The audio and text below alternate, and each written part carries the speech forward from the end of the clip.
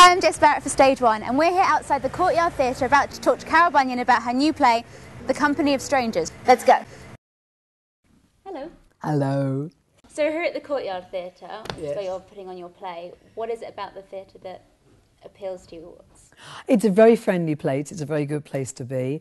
My producer, Alan Charlesworth, who I wrote the play for, tragically, Alan's brother David Charlesworth died, quite unexpectedly. He was at my age. And Alan was left a legacy, which he hadn't expected. And he said, let's put it on ourselves, let's do it. And he wonderfully has backed the play and put it on and paid for the whole darn thing. Wow. With his inheritance. And Alan found this theatre and said, I like the main house, it's a good space. So this sort of filled the bill, really. This play has strong parts for older performers generally, which is something lacking in contemporary theatre nowadays. Certainly is, yes. One up for the oldest. 30 years ago, I'm that old, chums, I wrote a play called The Ladies, which was all women, all middle-aged women, the whole cast. And so I got a huge shock horror from the press. Play about women! I mean, we're not guinea pigs, you know, there are a few of us around.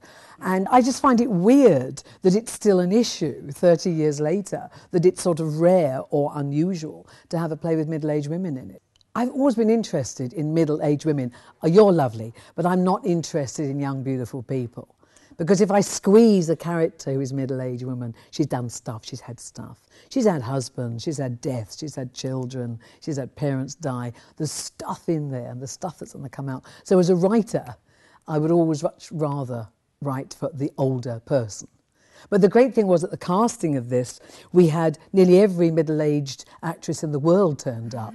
Oh, this is great! You know, we had an absolute pick because there are two parts. There's a female lead with the male lead, and there's another middle-aged woman who's quite bonkers. She's a Latin American ballroom dancer type character.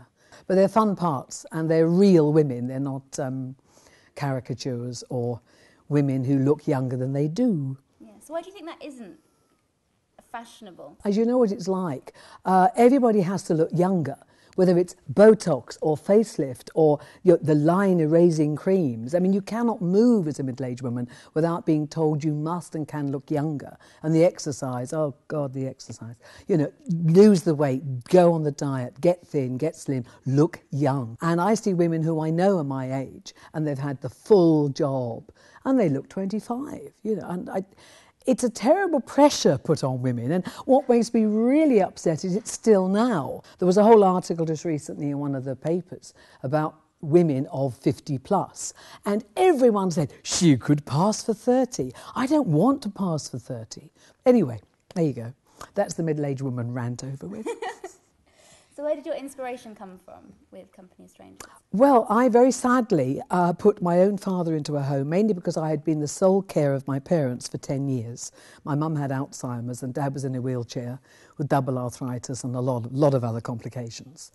And my mum died, and it got to a point where I couldn't literally cope anymore. I think that happens to a lot of people. And I still feel a pain that I put my father in a home. Because he was in the company of strangers. However nice they were, it was not his home. And I feel very bad about that. And so I think that's where the idea came from. And everybody in the play is at the end of their sell-by date. They are hanging, I mean, apart from the obvious thing that the old people are within the home, the matron in the play is hitting 50 and trawling through dating agencies to still find a husband, because she still wants to have it all. And the main character, Nick, who is the senior nurse in the home, he has been fleeing from a terrible mistake he made in A&E hospital 8 years ago. And he thinks the mistake is on his file. And he thinks the personnel file has followed him throughout his entire career. And that's his fear. And he's hiding in this nursing home because he's terrified they will find out about what he's done.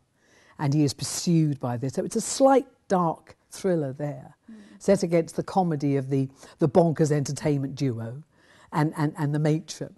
And then into all of this come two work-experienced teenagers who were useful because they could see the nursing homes through fresh and new young eyes. I mean, when we were doing research, we went round to nursing homes. Myself and the character who plays Nick, the man who's running from 8 years of fear, we were not surprised by the nursing home, and I particularly wasn't because my dad had been in one. And we took with us a young designer who was sort of not even 30 summers. And he was kind of, because he couldn't believe how awful it was. And I suddenly saw it through his eyes. So I used the work experience kids, which was a bit ruthless, but they're quite fun too. And they're brilliantly played by two young people, Ara Mawawi and Rebecca Farrell. And this is their first major role. And they're coping wonderfully with it. And I ought to say that Matron is played with a brilliant comic performance, absolutely fabulous, almost fast, but it's brilliant, by Imogen Bain. And Nick, the man I wrote the play for, is played by Alan Charlesworth, and he is the man who is fleeing from the terrible secret. And the one old person in it is played by Derek Wright. He plays Ken, who used to be in the RAF, and he has the voice of the people within the home. And he has a lovely scene with a young girl when they actually start to talk to each other across the generations. And that's really sweet.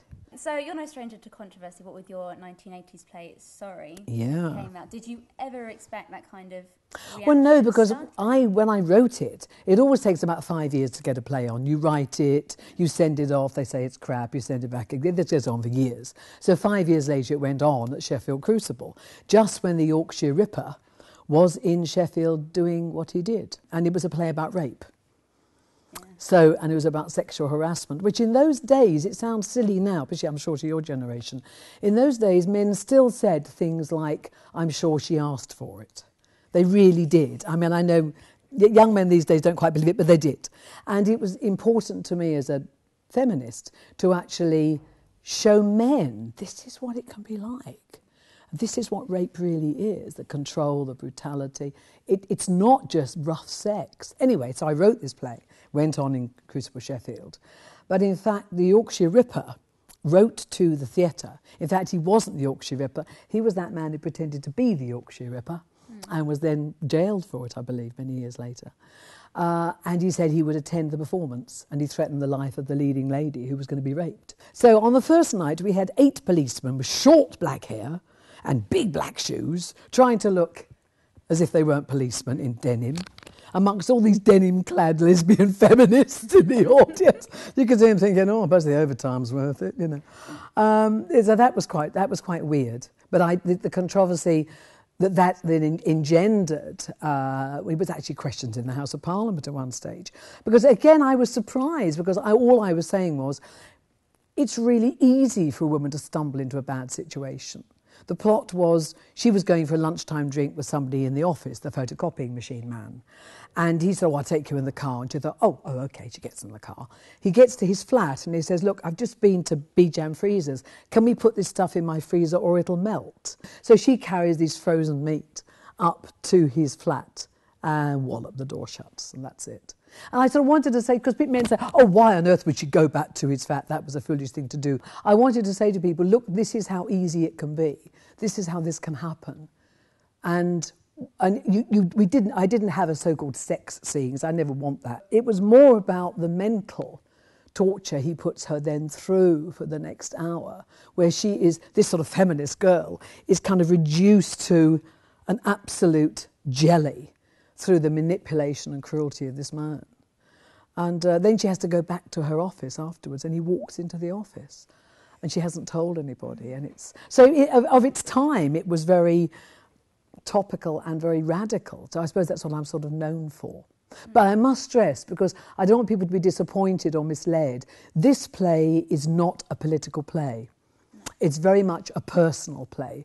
It came from my personal life. It's about mortality, death, ageing, being at the end of your sell-by, hanging on by your fingertips, lost dreams, and people not being where they thought they'd be. And so it's a very personal play. It's not a political attack on nursing homes, and in no way is it an expose of nursing homes, which it's been billed as in certain press, I know. It's not. That's not it. If I'd wanted to write a political play about nursing homes, I would have, but this isn't it.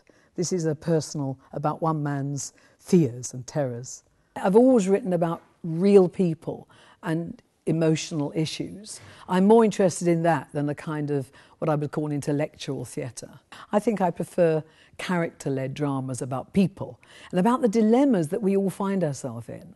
I find a lot of theatre divorced from anything of my experience. But I mean, nearly everybody has got a mum or a dad or will have to put them at home or not. Everybody's been a kid at work experience.